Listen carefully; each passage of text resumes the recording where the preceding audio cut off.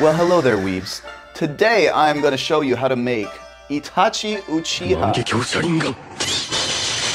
Alright, so for this cocktail, we're going with Shinju Japanese whiskey. 2 ounces. He may look tough, but he's actually really sweet. Peach schnapps, ½ ounce.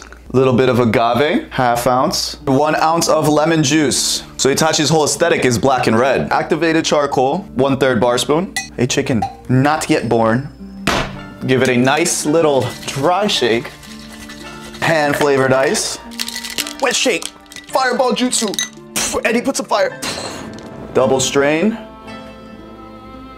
Take a little grenadine. Pour it slowly into the bottom to create a little red and black effect. Clip on a black crow wing to the back of the cocktail. And there you have it. My favorite anime character, Itachi Uchiha.